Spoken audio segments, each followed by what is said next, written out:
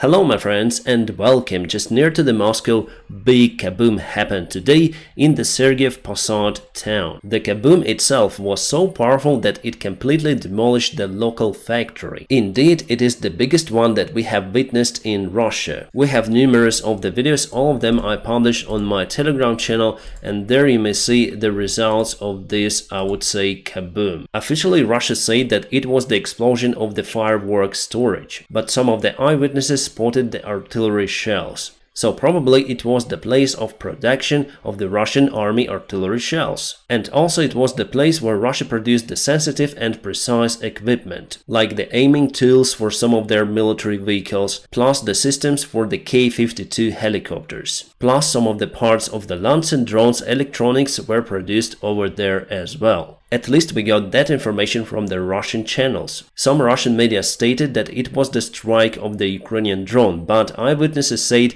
that they haven't heard anything, because when the drone flies, usually you hear the sound. But I think that Ukraine might have used the other tactics to get rid of this factory. There were numerous of the sabotage acts performed in Russia by Russians themselves. The Ukrainian intelligence tries to find some of the unsecured individuals in Russia who would be happy to perform those specific tasks for the certain reward or for eliminating their own problems, for example with bank debt. That is how the last months there were more than 15 fires inside the Russian military branches. Today, everything repeated for Russia. There was the huge fire of the ammunition storage in Stavropolia. My friends, before we go to the other news, let me tell you about the sponsor and also the partner of my channel. Yes, it is as usual the Atlas VPN, and they have the unique offer that was made especially for my followers, where you may get the Atlas VPN Premium for just $170 per month plus 6 months for free. This is the outstanding deal for all of the premium VPNs existing. This is the outstanding deal from all of the premium VPNs, and for me personally, the Atlas VPN is the best one out there. You may hear that I'm not the native English speaker, and what helps me to improve my English? Honestly, watching the live shows on Netflix. My favorite series to study is Friends, but it's not available in my country, but then I turn on the Atlas VPN. Well, it is now available for me. I also rent my current house with a great discount using Atlas VPN. For example, Booking doesn't have the fixed price and it may vary depends on your country. So by changing your virtual location, you may find the best price. Atlas VPN encrypts your data so it's out of reach by the government, annoying ads or hackers. And yes, believe me, your personal account may be vulnerable, especially when you use the public Wi-Fi.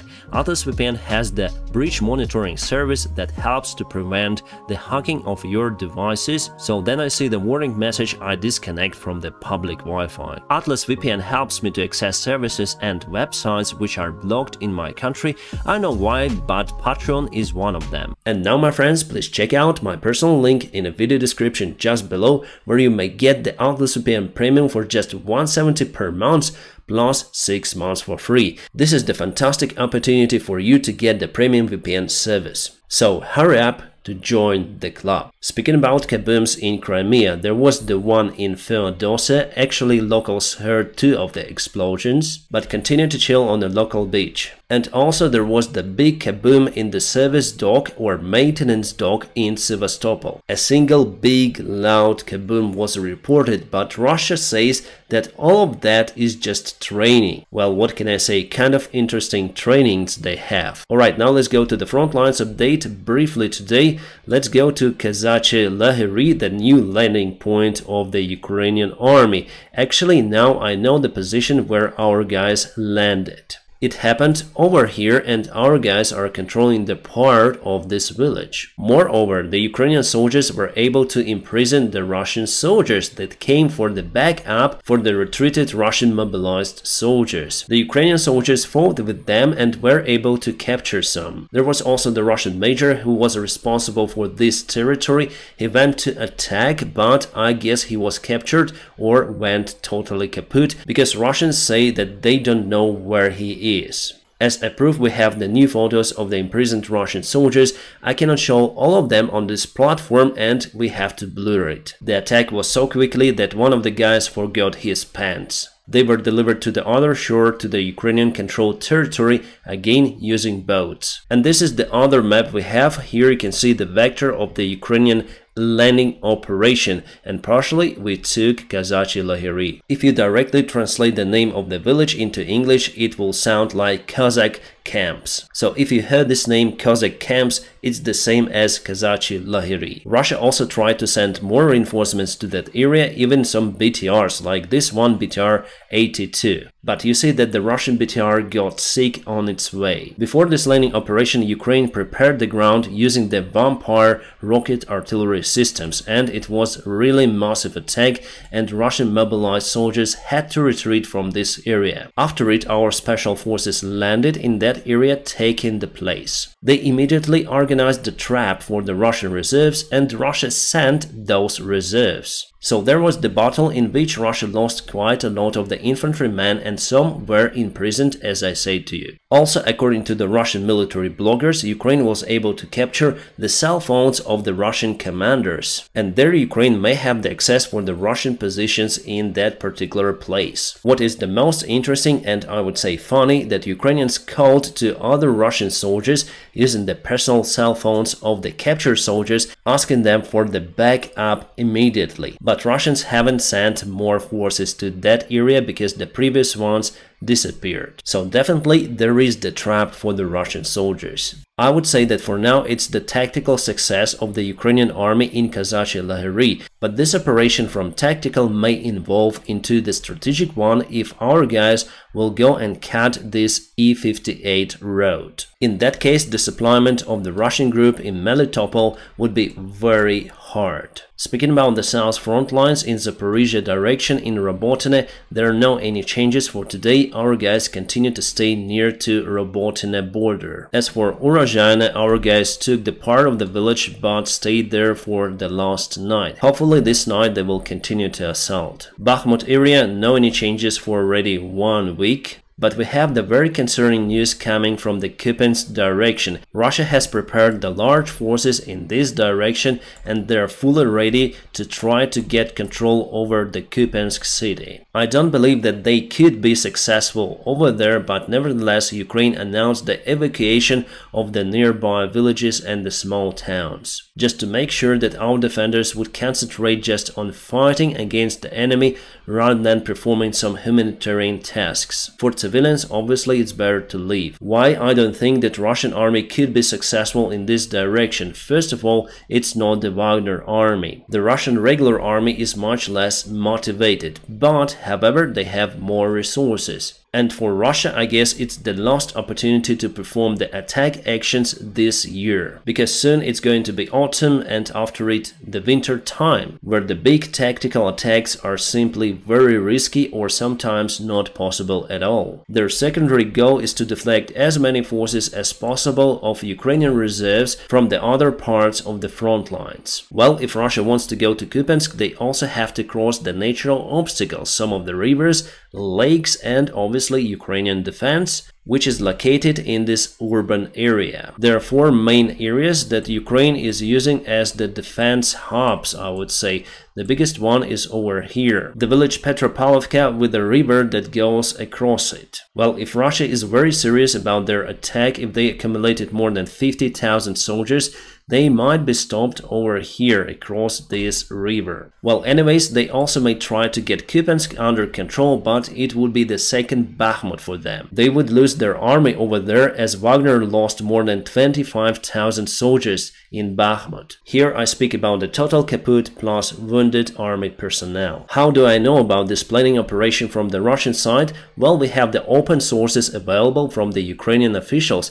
They already told about it. The Ukrainian General Syrskyi announced this assault from the Russian army today, and also the local officials announced the evacuation. So the news about this area are not good. This place is actually the last part of the Kharkiv area that Russia is controlling. It means that the main target for Russia is not to stop in Luhansk Oblast, Donetsk, Kherson and Zaporizhia. They want to take the Kharkivska Oblast and all of the territory of Ukraine. That is why no negotiations with them. Russia continued to lose their vehicles and tanks in Donetsk direction as well. This video was filmed near to Marinka. About the Russian big landing military ship that was attacked not long time ago, now there are some of the satellite images showing the ship in the huge dock. It means that Russia will try to fix this ship, but it will take years. Then I see this picture, I recall the maintenance of the only Russian air carrier. It also was put into the big dock and there were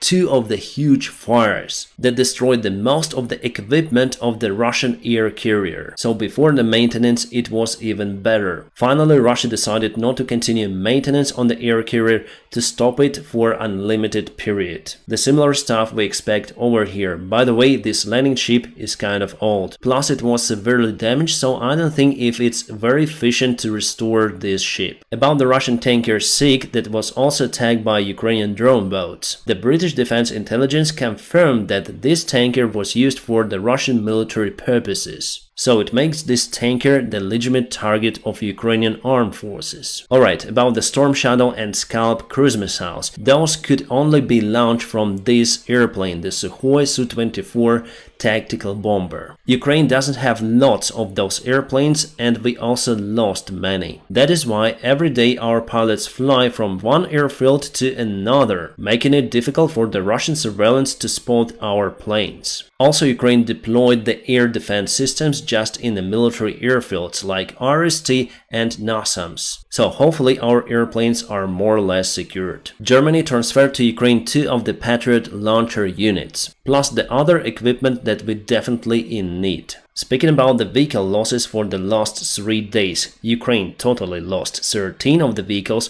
Russia lost 34. But what is the most interesting in this picture are the losses for artillery systems. Ukraine lost 3 of the artillery systems, Russia lost 13. It's incredible difference. It shows that Ukrainian FPV long-range drones are much more effective compared to the Russian Lancet drones.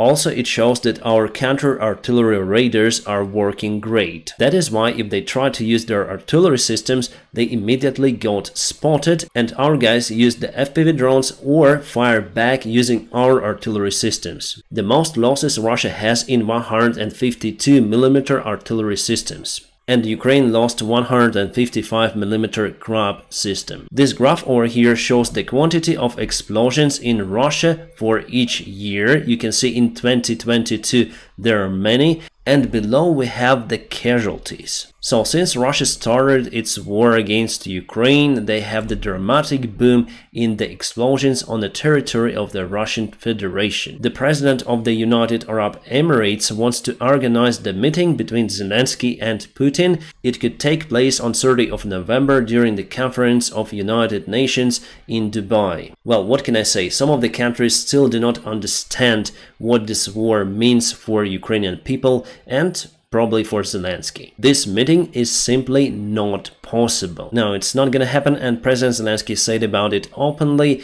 will not negotiate with Putin. Just today Russia attacked the territory of the local church in Zaporizhia. Many people lost their lives and were wounded, so why should we negotiate with that barbarian leader? I'm sure that after all Russia will be reformed. It should be definitely demilitarized as I see it. Alright, finally we have the deep state military map update and we have some of the movement near to Robotyne.